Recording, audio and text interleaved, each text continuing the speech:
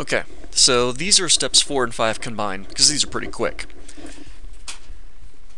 So far, we've created a main login page. This has, of course, a login form so a person can type in their username or password. When that form is submitted, it goes to the check login page, and there's a lot of stuff on here. This is where the database is connected to, and the person's submitted username and password are checked with the existing database. And if they're there, they run a query. If everything is successful, it goes on to the Login Success PHP page. Now, the Login Success PHP page is pretty simple. There's a PHP chunk up here, and basically, if the session is not registered to the My Username. Remember, a session was created in the check login PHP page. Now, of course, the exclamation mark means not.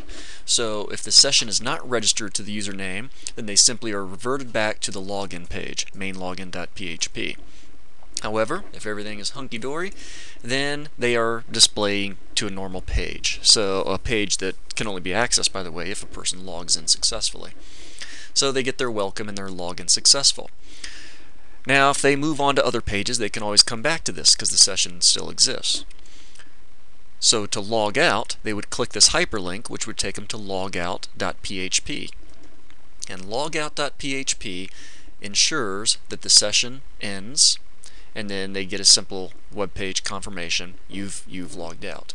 Now, a lot of these can be combined. You could put some PHP on the existing web page, for instance. So let's jump over to the browser and test this out. So here's my login, and if I type in John and 4567, that's the incorrect password, and log in, I of course get the wrong username and password. Might be nice to actually have that appear on the very same page where the form is.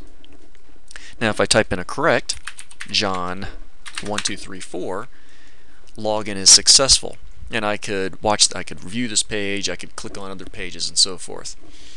For instance, if I go to CNN, everything's fine. I can click back and I'm back at my page. Now if I definitely want to log out, I log out. Session is terminated. If I try to go back to